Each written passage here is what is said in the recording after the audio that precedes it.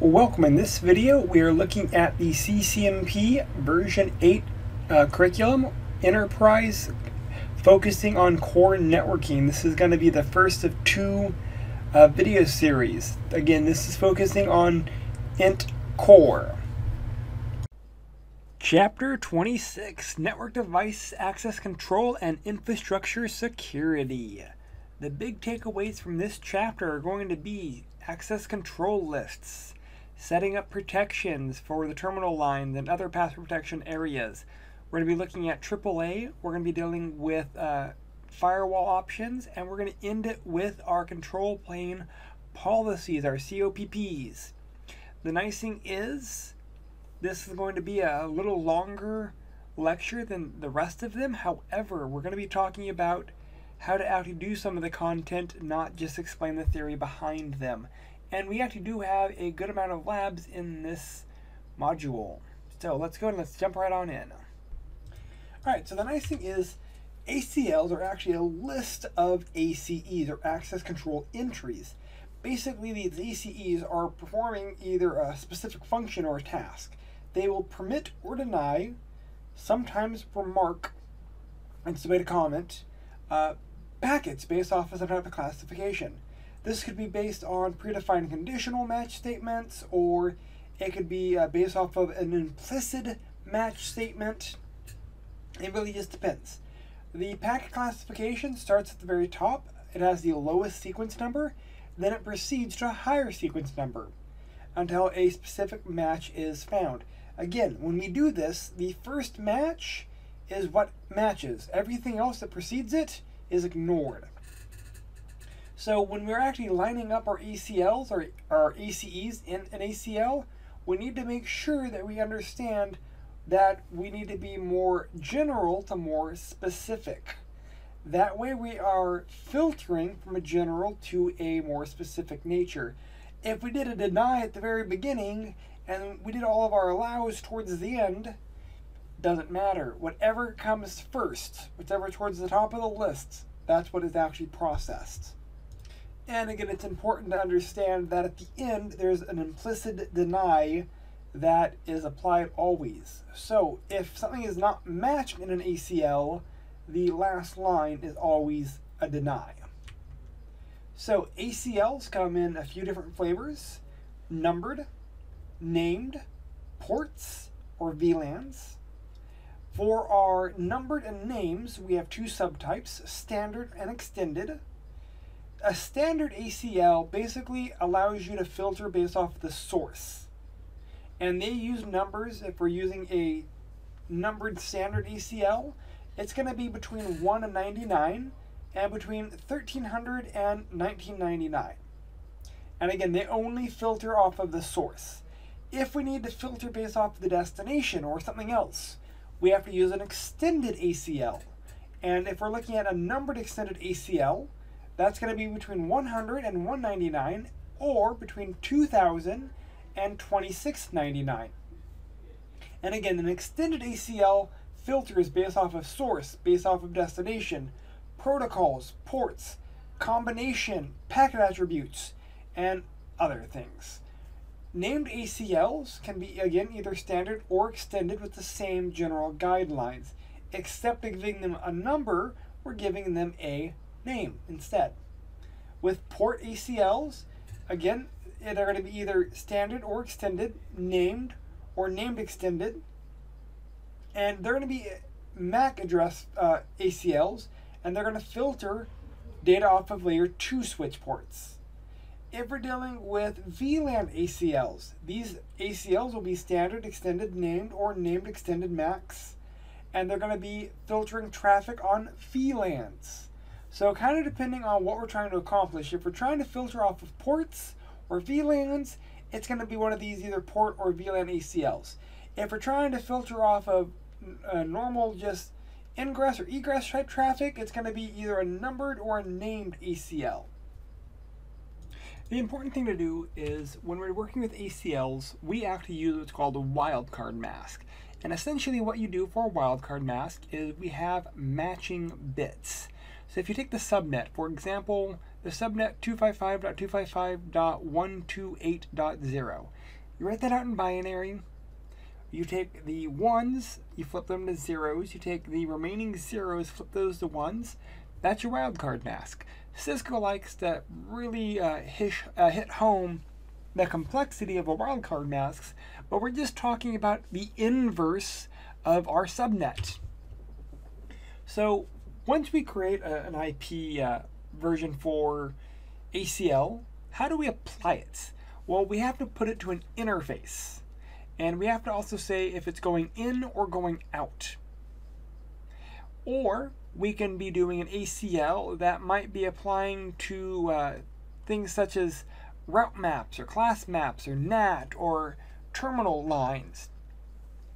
These aren't going to be actual interfaces. These are going to be more of a filtering mechanism. So let's go ahead and let's talk about how we create our ACLs. First of all, we define the ACL by using the access lists command. If we type access lists, give it a number, we can then assign it either the appropriate standard 1 through 99 or extended 1 through 199, and we finish it out with the appropriate ACEs.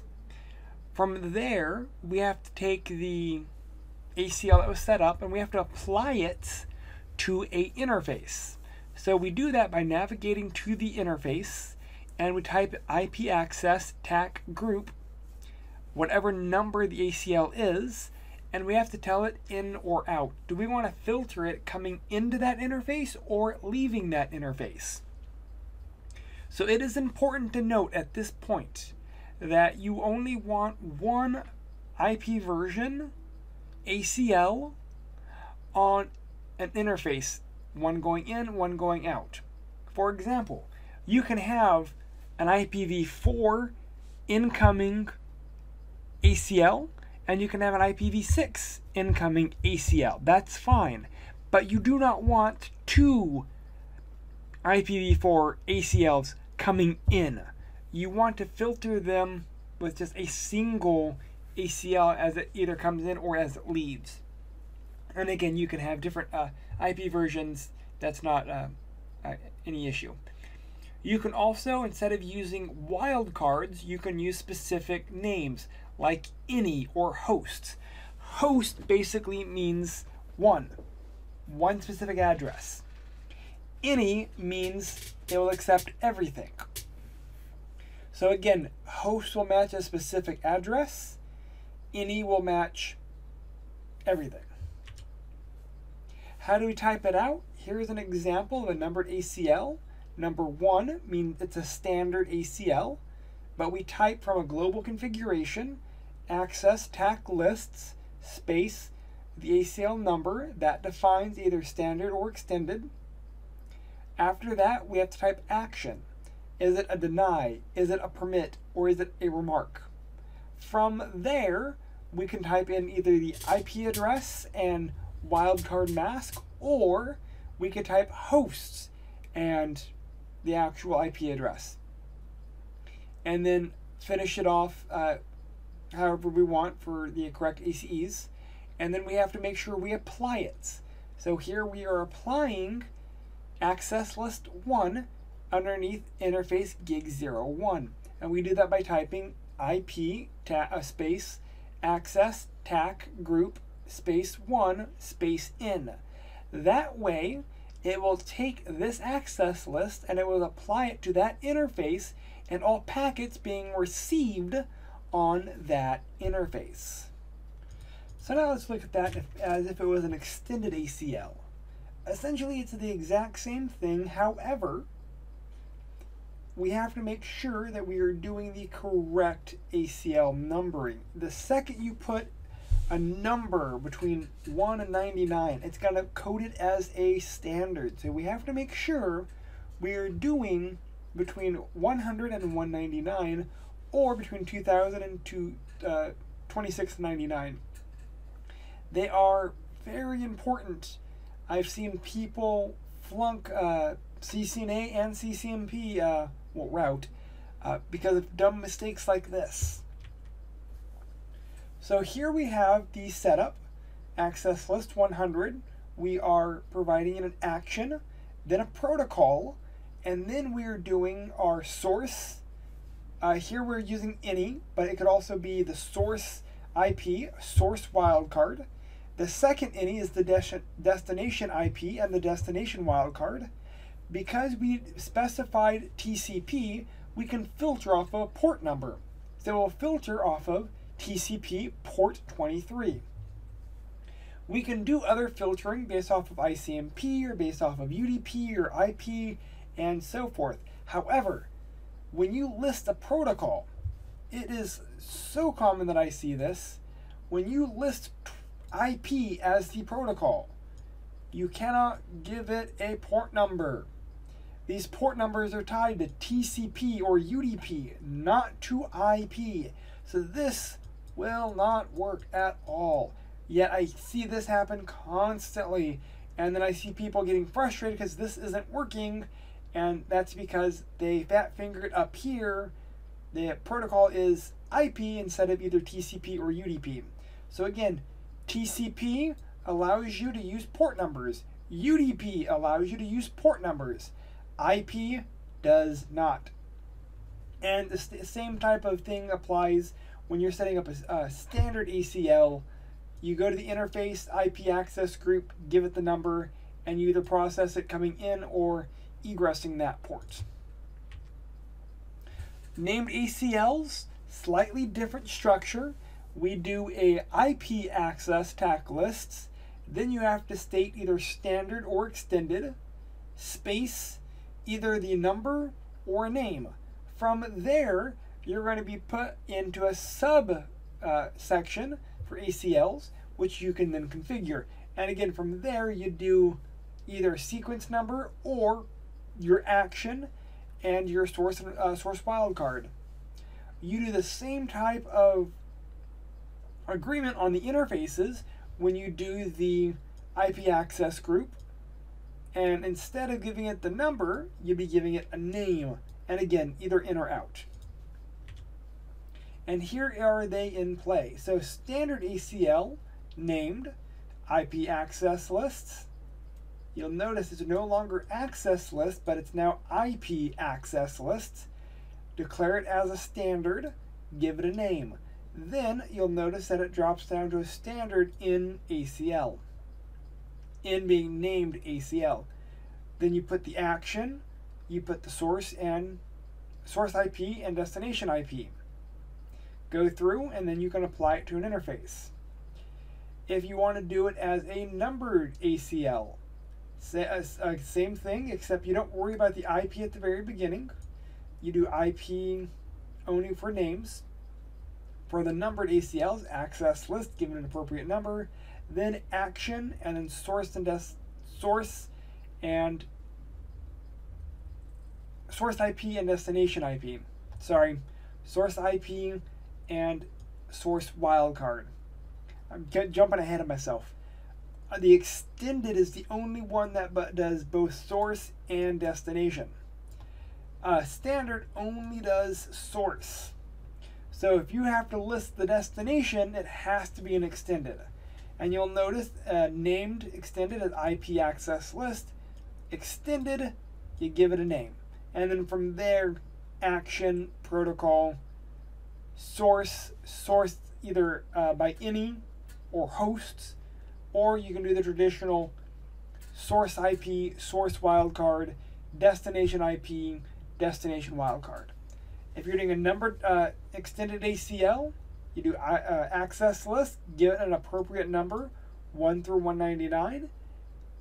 Give it the action, the protocol, and then again, what you're matching source and destination wise. And we have labs covering these as well. And this all should be a refresher from the CCNA, because all of this is covered in that as well. So moving forward, we have our port ACLs, or PACs. So here we have access lists that are applied to a layer 2 port. Again, they're called PACs. They can be standard, extended, or named, IPv4 predominantly, and they can be named MAC addresses, ACLs, for layer 2. PACs have a few restrictions, and they do vary from device to device.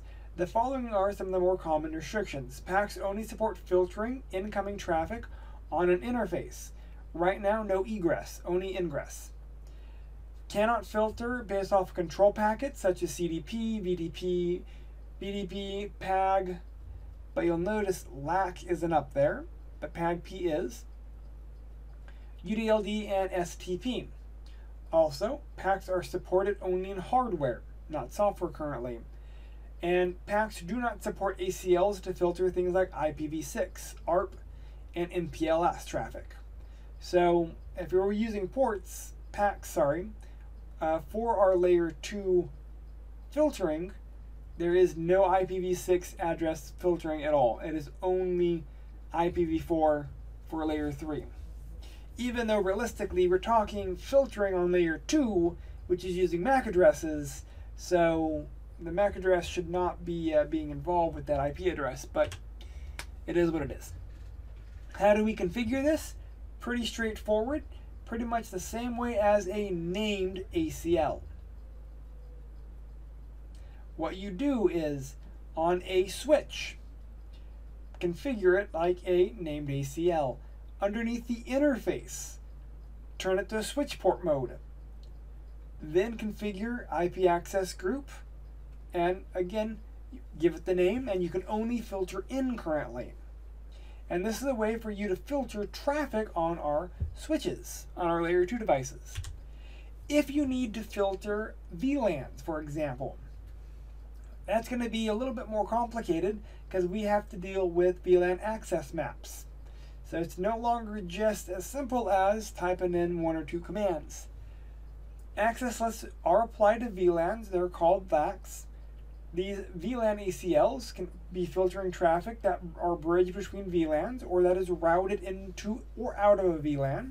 So, first step, to find the VLAN access map. We have to do that by doing a VLAN space access TAC map, and you have to give it a name sequence. And again, in the next slide, we're going to walk through this step by step. Step 2, we will configure a match statement using the command match. So it'll be match IP address, ACL number or ACL name, MAC address, and ACL name. From there, we can configure action statements, either action forward, action drop, action log. So with traditional ACLs, permit, deny, remark, similar functions, but they're just changing the names. These action statements specify the action to be taken when the match occurs.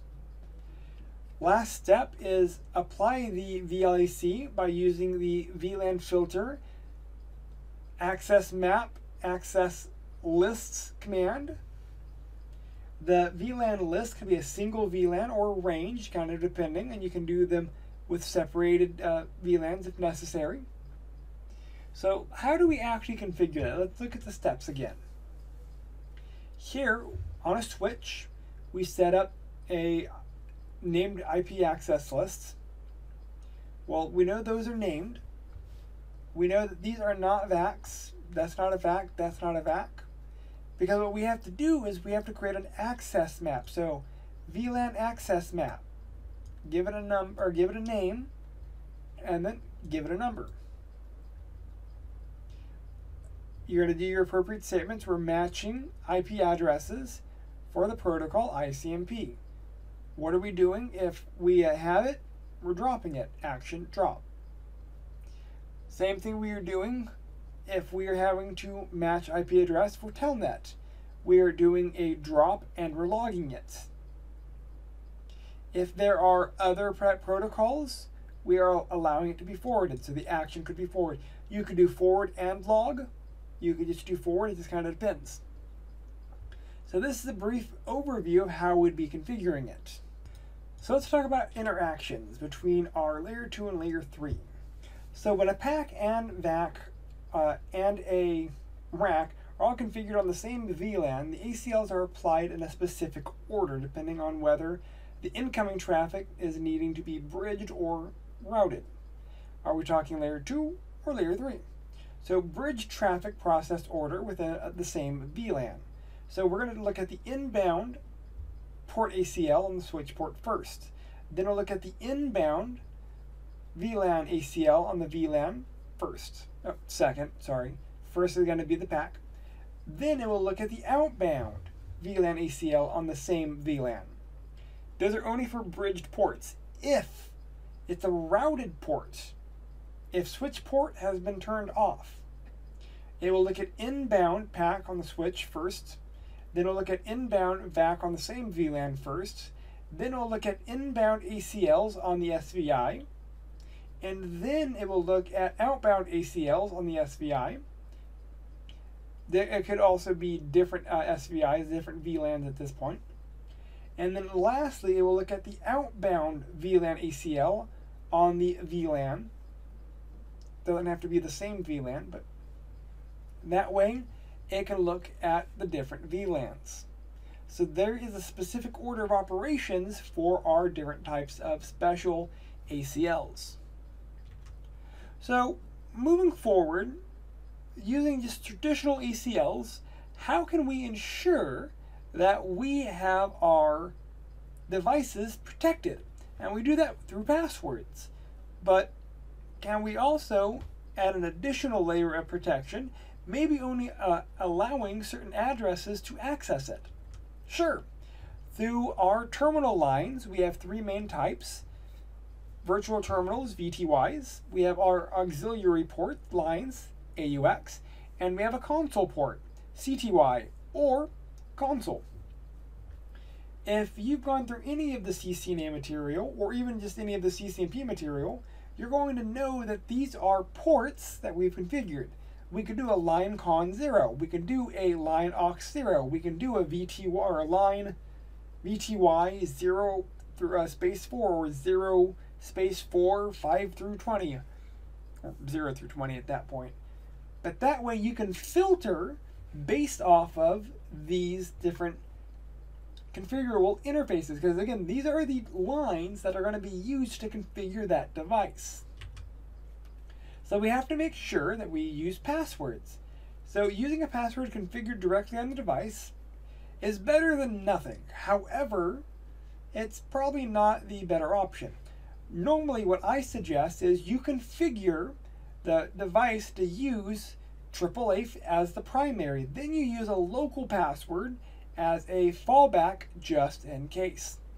So again, using that AAA server, we're going to do this later in this chapter, and that's going to be authentication, authorization, and accounting. That should be have already been covered, so that should be pretty familiar. So next thing is we have to understand password types. All right, so type 0, plain text passwords. Basically, if you do enable password, that's a type 0. A type 5, it's improved. Basically, that's going to be like an enable secret. However, that's not the only one. Type 7, these use Cisco proprietary vintage cipher encryption. Essentially, if you do the command service password encryption, that's a type 7 password. If you do a type A password, this is going to be a password based off of the derivation function 2, or PBK-DF2. It's a SHA-256 hash secret and is considered currently uncrackable. You could do a type 9 password, and this uses script for a hashing algorithm. Just like a type 8, it's also considered currently uncrackable. So we talked about password encryption as a service. Again, if you take regular plain passwords, you need to ensure that they are encrypted. So when you encrypt type 0 password in the configuration, let's say like a BGP password or over a plain text session such as Telnet, in an effort to prevent unauthorized users from viewing the password, you can use this service password encryption to ensure that it is protected. Unfortunately, the command service password protection encrypts password type 7 encryption, which is not that hard to break. I mean, it's not the easiest, but it's definitely not hard. So we talked about being able to do a local user versus a centrally located user using AAA. Well, a local user, you'd set that up by getting to a global configuration, typing username, space the username, space the password. You type the word password, space the type of password you want. If you don't do anything else, then it will be a type 0. If you do a secret instead of the word password, it will be classified as a type 5. If you do username and you define an algorithm, then you do password, then you do secret, then you can actually set either type 5, 8, or 9 encryption level passwords. Again, type 8 and 9 are the higher level passwords, and they are considered unbreakable currently. So again, type 5 is using more like an MD5, type 8 is more of a SHA-256, and type 9 is scrypt. So, how do we configure the local line to use our passwords? Well, first of all, you can navigate to the line, and you can put your password in. And that is one of the easiest ways. You have to do password, give it the password, then you have to tell it when to check for the password. So that's why you do password, you give it the password, and then you do login. That way it checks for your password at login. And that applies whether you're doing a console, whether you're doing an aux, or whether you're doing virtual terminals.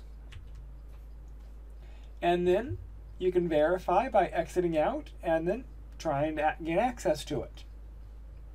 And you should, here you have a banner, so you should be setting a banner as appropriate. If we're doing a local user and we want password for authentication, we could actually define our login as a local. That basically states use a local user. And you'll notice with a login local, there's only one type of authentication type, and that's the local option. If you try telnetting, that would also work. If you're using like a type 5 for establishing telnet, it should be username authentication. It should be a little bit more encrypted. No, telnet is straight plain text.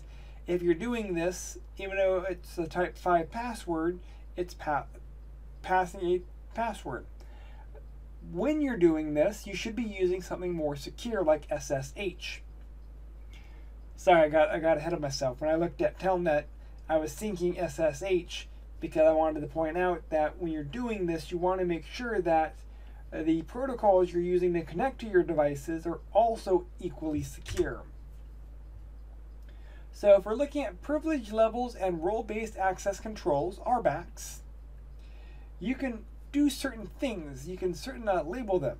So a privilege 0 user can disable, enable, exit, help, and log out. Privilege 1, that's the user exec mode. You can do things like configure terminal. That's only if you have the appropriate permissions. You have to have a privilege exec, not a user exec. So the big thing is, look at this caret. If it is a caret, you cannot use configure terminal. You're in the wrong user mode. This is user exec mode. If you are at a £, you are in privilege exec mode. That is when you can use configure terminal. You can also modify privileges by doing the global configuration command privilege, setting the mode, setting the level, and then modifying the level. Though I have actually not seen this really done. I've seen it where I had certain users that needed to be able to do certain things, and we didn't want to give them privilege exec mode, so we created a new privilege mode so we could do that. But again, pretty rare, but does happen. Here we can modify who can do what. So we've modified this user to have a privilege of level 5. They can now do interface commands, shutdown commands, no shutdown commands, and address commands. Problem is, they can turn off an interface. So that's an issue. Also, you'll notice algorithm type. We're setting this to a script. That means we are using a type 8 password. So even though it's configured and it's a simple password, it's using a script hash. How can we verify privilege levels? When you do a show privilege, you can see your privilege level. The interesting thing here is you can modify commands to be whatever privilege you want. However, that's not always the best case. So we talked about controlling access to like a console line. So now let's talk about setting access to a VTY line with an ACL. So when you set up a ACL, you're used to typing access lists. Well, with these lines, they're actually called classes, not lists. So we're going to put access TAC class, give it a number or a name, and then you're going to either process it in or out. Sorry, this is not access lists. These are access groups. Instead of groups, they're called classes. Because this is done at the VTY. This is access class instead of access group. Configure the appropriate access lists, and then we can apply that access list as an access class. Getting ahead of myself today a lot. You can also filter what can come into that interface by typing transport input, and you can say telnet, you can say SSH, you can say telnet and SSH, you can say neither, you can say everything. So all or telnet SSH are pretty much the same thing right now, or you can filter based off of just telnet or just SSH. And again, this is done at the line VTY section, or the console console section. Transport input, and you can modify it to be as secure as you want. So you can filter based off of a password, you can filter who has access based off an IP address, and you can filter based off of what protocol they're using to connect. So there's a lot of options when you're talking securing these different line modes. So here's an example of how you can filter the different line intakes. If you want to, instead of doing like a range like 0 through 4, you can actually set different lines like 0 or 1 or 2 or 3 or 4, and then you can set them, the transport modes, individually as opposed to a group. So verifying the access to the VTYs using the transport, so what you'd be doing is you'd be logging in, and you could be doing show lines. From the show line subcommand, you can see all of the VTY access, and you can also see the auxiliary and the console. And you'll notice this is one of the few places you can see console as CTY instead of CON. So here is another way for verifying. You have, again, you have a CTY, you have your auxiliary, and you can see the uses, the use, and that will increase. So if we are doing VTY access, earlier I said you should be using SSH, but which version? There are multiple versions. SSH v1, this is basically an improvement over Telnet, but it's still very flawed. SSH v2 has a completely reworked version of SSH, and it's not really compatible going backwards. SSH v2 is certified under the NIST federal, the FIPS, and it does provide very specific graphic standards for usable where feasible. So that means if you're going to be securing your interfaces, you want to secure it using SSH v2. That means we actually have to tell it to use SSH. You also have to tell it to use appropriate encryption. So how do we do that? How do we set up SSH? On a device, you have to generate a username. You have to generate a password for that user. You should set up a domain, and then you need to generate a key. That will be using the crypto key, generate, and whatever type of key. Normally, we're using an RSA key. if we were doing this on a Cisco device. That will generate a key and it'll ask you how many bits. Realistically, 1024, 2048, you want a higher bit count. It does take more time to generate the key, but they are more secure. Once we have done that, you can go ahead and navigate to the line that you want to configure, do a login local, and that will allow you to do the appropriate SSH. From there, how do we set up things to like protect the aux port? So, because some devices actually still use the aux port for remote administration through a dial-up modem. So by default, the idle exec session timeout is not really terminated. The exec session means it will stay there, turned on. So you can actually disable it if you want. If you do exec timeout, the default will be 10 minutes. That means after 10 minutes of no activity, the exec timeout will run out and the connection will be terminated. If we do a sequence, like if we want to do 2 minutes 30 seconds, it's going to be separated. So you'll see below 2 minutes 30 seconds because it's done in minutes space seconds. What about absolute timeout? So the command absolute timeout underneath the line configuration mode will terminate an exec session after the specified timeout period has expired. Even if the connection is still being used at the time of termination, it doesn't matter. Absolute timeout basically says log them out, period. You can do a logout warning also. It is recommended to use in combination with an absolute timeout that you are being logged out after X amount of time. So they should go hand in hand. And you configure them same way you do the exec timeout. It would be absolute TAC timeout, give it minutes. Logout TAC warning, that's going to be in minutes. Sorry, warning is going to be seconds. The absolute timeout is in minutes. I forgot that logout is definitely in seconds. And that's going to be preceding the absolute timeout execution.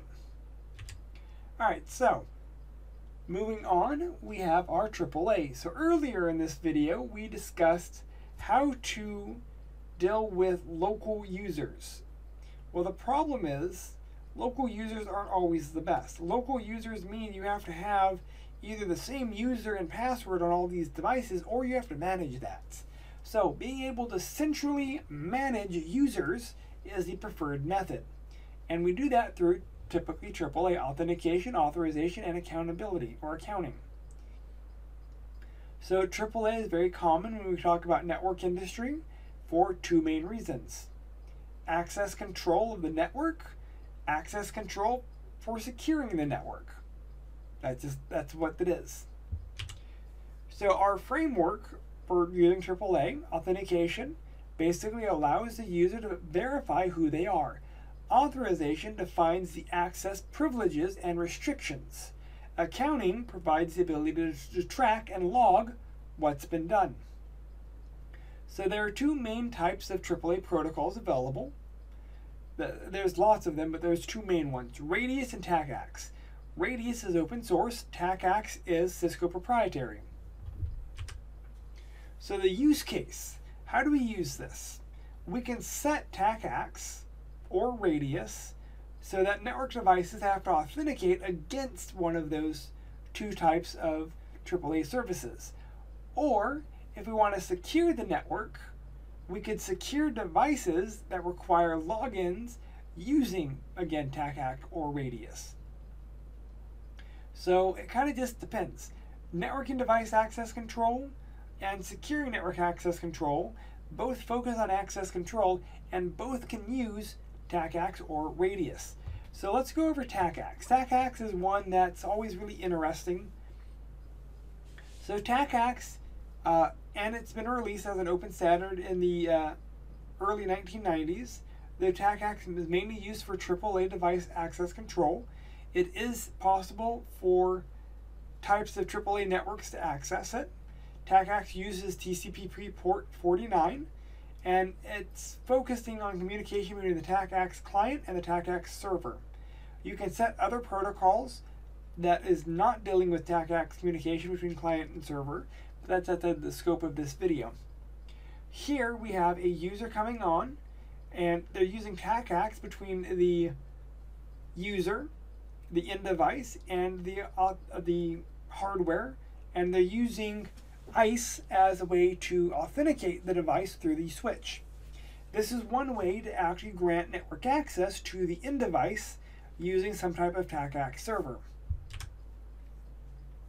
Radius does separate authentication and authorization and accounting into individual functions. This is why TACACS is typically a more common. Radius is capable of doing the same thing, but Radius doesn't separate all of them the same way. So Radius, it's a standard AAA protocol. It's used for access control, but the reason that Radius is the AAA transport protocol is because of EAP. TACACS does not support this functionality. So that is one of the bigger issues why Radius is used for transport protocols. Another major difference between TACACS and Radius is that Radius needs to return all authorization parameters in a single reply, where TACACS can request authorization parameters separately multiple times throughout a session. Comparison chart. So Radius uses a combination of ports. TACACS uses one predominant port. Radius uses EAP, where TACACS does not support EAP, and so TACACS will encrypt the entire payload. Authorization and authentication are combined in Radius. In TACACS, they are separate. Accounting basically does not support network device CLI command accounting in Radius, where with TACACS it does. The primary use, Radius is used for securing access, TACACS is used for network device access. Realistically, you can use separate, but I've seen more deployments that use one or the other, not both. So, how do we configure all of this? So there are two main parts for configuring TACACS. Configuring the device itself, and then configuring the TACACS AAA server, either a dedicated server or on a Cisco ICE device. So we're going to walk through the steps on how to actually set up accounts using TACACS first. So to create a local user with full privileges, we have to create that user first. We do user, username, privilege, algorithm type, set the secret, set the password. Next, we have to enable AAA function, and we do that by issuing a AAA new model. That basically allows us to have a new model of AAA function. Once we create a new model, we can add a TACACS server using one of the appropriate iOS commands. Normally, if we are dealing with a current version, it would be TACACS, TAC server, the host, followed by the actual host name or IP, and a key string. To add the TACACS server on a version newer, you'd be doing TACACS server name, enter a subcommand, and from there entering the IP address and the key string. So older versions, it's all one string. Newer version, it's 3 strings. Once you do that, you can set up different groups using the TACACS group command. So you'll do AAA group server TACACS and the group name. Hit enter. You'll set up the server name, and that will follow the actual server name. This creates a AAA group that includes TACACS server that are added to the group with the server name command. So again, the server name space server name command actually names that group. The next step is enabling AAA login authentication by using AAA authentication login. Default. This sets the default. You can also set an additional method by doing method 1 or method 2 and method 3 and so forth. Step 6, enable AAA authentication for the exec by using the appropriate command, AAA authentication exec. And again, we can either do a default or we can do a custom list name, and again, different methods. After authentication, we can set up authorization. We do that by doing a AAA authorization console. We're almost done. There are 11 main steps. Step 8, enable AAA command by setting up the authorization by using AAA authorization command. You can set the privilege level, you can set the default options, and you can set multiple methods, like a local user or a local account, just in case this method fails. Step 9, enable command authorization in the global configuration by doing a AAA authorization config tac command. Next, we have to enable accounting logging. We do that by AAA accounting exec. You can either do default or custom lists. Lastly, we have to set up the command accounting by using the AAA accounting command. And then you can define the appropriate method that you want. So there are a lot of steps setting up TACACS, but this is one of the better ways for securing and controlling access to the network device. And I wish I could show you, but right now this is not currently a lab, but we are working to develop this as an option. So how do we do this? Here is the commands actually at the CLI. Set up a new AAA model, set up the TACACS server, set up a secondary server, we set up the groups. From there, we set up our authentication, our authorization, our accounting, and with the appropriate groups. And then from there, we can navigate to the appropriate line we're trying to secure, and we can use the default method lists for AAA. So verifying AAA configuration, you would try SSHing in, and you would see what privileges and what versions you're running. And from there, you can start seeing what commands you are able to do and not able to do. Alright, so now that we've talked about securing everything via an ACL or setting up AAA, now we can move on to the appropriate security using zone-based firewalls, ZBFWs. Zone-based firewalls are the latest integration of stateful firewall technologies that are included in iOS. They're pretty flexible, very straightforward, and they provide security by establishing security zones. Most other vendors have already explored zone type or zone tagging, so Cisco is now just moving into this arena. So a zone establishes a security border on the network that defines what's acceptable and what's not acceptable. By default, interfaces in the same security group or same security zone can communicate with one another freely. However, if they're different interfaces in different zones, they're going to be not allowed to communicate without being granted permission. Alright, so since we're talking zones, there's the self zone, which is a system level zone, and it includes the router's IP addresses. By default, traffic to and from this zone is permitted to support management. That's going to be things like SSH, SNMP. There's also a control plane.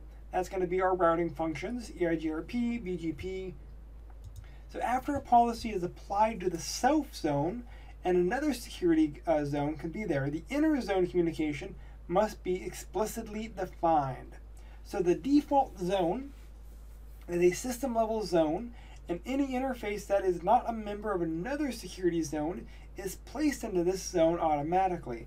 Once the device comes on, it will actually look for zones. If none are there, none are present, then it's going to be flagged as the default zone. Anything that is unassigned interfaces are in the default zone as well. A policy map can be created between the two security zones, the self zone and the default zone. What's funny is, how do we do that? So, We configure the security zones by using the command zone security or space zone name. Here we have a device where we're going to be configuring it. We have zone security space, we name it. The zone needs to be created on the outside zone, the internet side. The self zone is defined automatically, so we don't have to worry about that. The next step is we have to define the inspection class map. This class map for inspection defines a method for classification of traffic. The class map is configured using the class map type inspect and either a match all or match any type option, and then we have to give it a class name. Here we have the example of a accessed lists, and then we have our extended class. We have a second extended class. We have a third extended class, and we have a fourth and a fifth. From there, you'll notice that we have our access maps, and they're matching based off of access groups that are our different ACLs set above. So we have to set up our ACLs. From our ACLs, we can define our class maps then. And again, we're going to be matching based off of the ACL that are set. So from there, we can look and verify by doing show class map type, and we can do inspect. And that will set up our different class maps and their groupings. After we've done that, we have to define the inspection policy map that applies to the appropriate firewall policy actions. And we do that with a policy TAC map type inspect space the policy name. So after the policy map is defined, there are various class maps that are being defined with the class type inspect class name command. We can do things like drop or pass or log or inspect. If it is drop, this is the default action. Silently it will discard packets that match the class map. If we want to allow them to be passed in, this action makes the router forward packets from the source zone to the destination zone. And we can do this based off of our forwarded packets, but it's only sent in one direction. A policy must be applied for traffic to be forwarded to the opposite direction.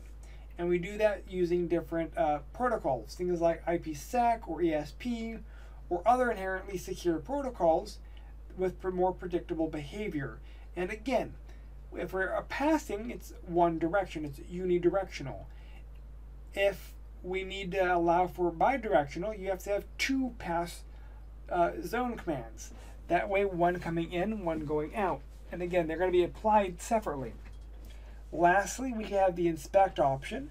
The inspect action offers state-based traffic control, and the router will maintain this connection session information and permit return traffic from the appropriate destination zone without having to set those commands.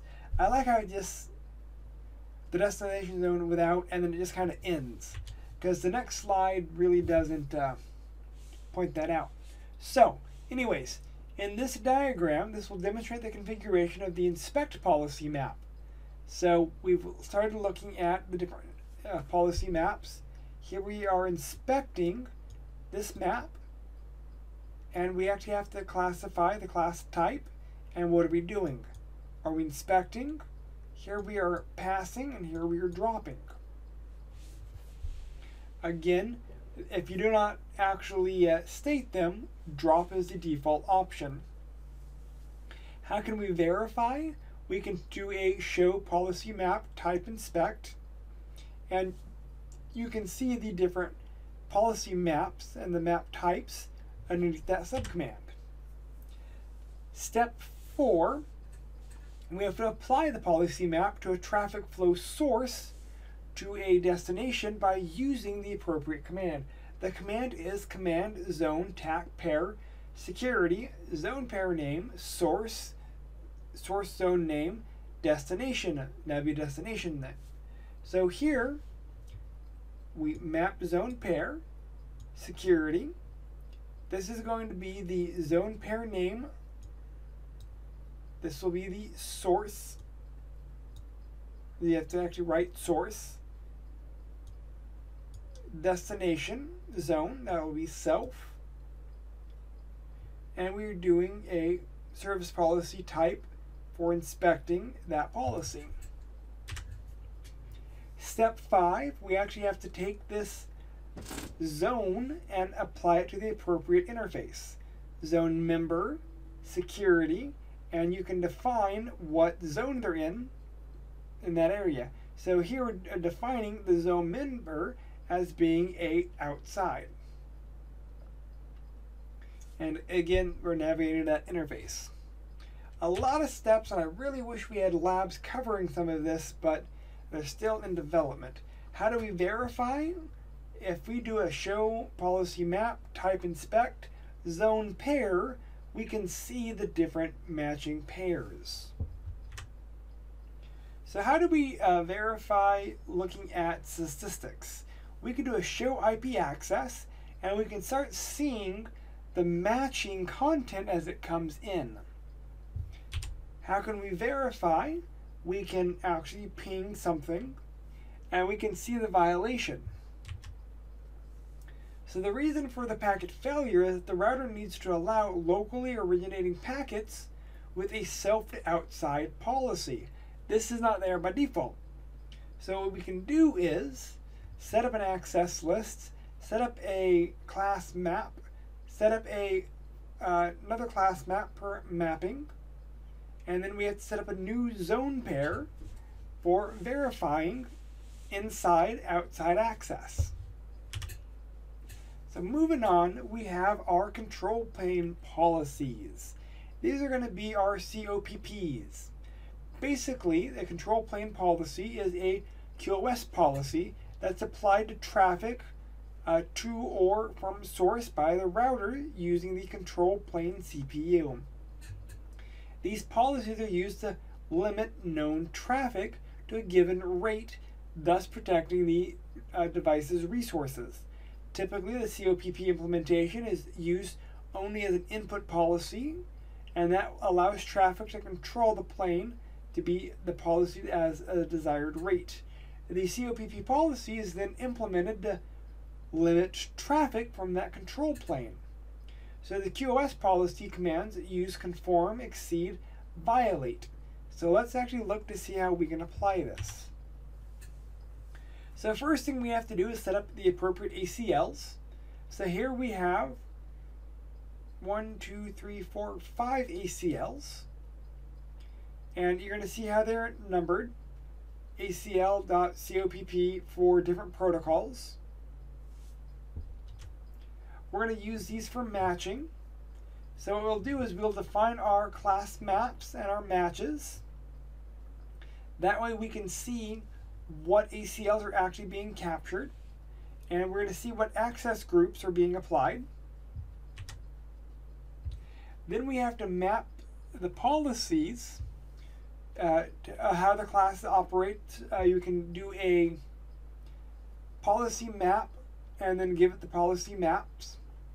So in order to guarantee the COPP does not introduce issues, that we have to either use the violate action or the transit or the transmit action for all the vital classes until a baseline of normal traffic is basically established.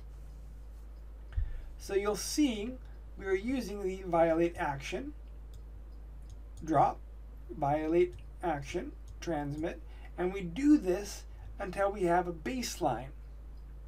Then we can start modifying it to see what we are going to be allowing to do. So how do we apply the policy for COPP? We do that by allowing a policy map to be set up. We do that by issuing the service TAC policy input or output command, and then we give it a policy name underneath the control plane configuration. Here we can see the control plane, and then from there we do our service policy. We're doing it as input, and we're matching that policy. How do we verify? We can do a show policy map control plane input, and that will show you the policy map input. And again, we can start seeing the classes that are being matched and their actual, if it's exceeding or violating the packets that they come in. The last main section of this video is device hardening, and it's about being able to protect the hardware resources. The router, the switch has processing, has memory, has things that need to be protected. So what we can do is we can disable protocols that are not in use and that are not being ran on. If your network doesn't use CDP, turn it off. Maybe you can disable certain TCP and UDP services, things like keep alive in, keep alive out, if you don't use them. Disable redirect services like ICMP. Disable them. Disable the appropriate proxy ARPs if you're not using them. We can disable service configuration. We can disable maintenance operations. We can disable packet assemblies. There are tons of things that we can disable to lessen the attack surface someone has to attack those devices. That was a lot of material covered, and I'm hoping that I can develop some labs to really reinforce the topics being discussed in this chapter. In this chapter, we talked about ACLs, we talked about different types of AAA servers, we talked about firewall types. We ended it with talking about our control plane policies. We talked about ACLs, ACEs, we talked about secure protocols, we talked about how to apply common policies. We actually looked at how to configure things using like login local, login AAA. We looked at how to set up things like SSH. We looked at how to limit some of the options using like transport input SSH for security. We looked at how to set up new models. We looked at how to set up authentication. We did a lot of service inspections using zone-based firewalls. And so there's a lot of material covered in this chapter. So first, if you have any questions, say something. I have additional content that I'm going to be developing for this material that breaks it down section by section as opposed to one lump chapter. So questions or anything, definitely reach out, let me know. Thank you. If you have any questions or anything, please feel free to reach out. Again, with this material, being able to ask questions and discuss some of the topics in the lecture help build long-term retention, so do not be afraid to communicate with this topic. Again, I'm here if you need anything. Thank you.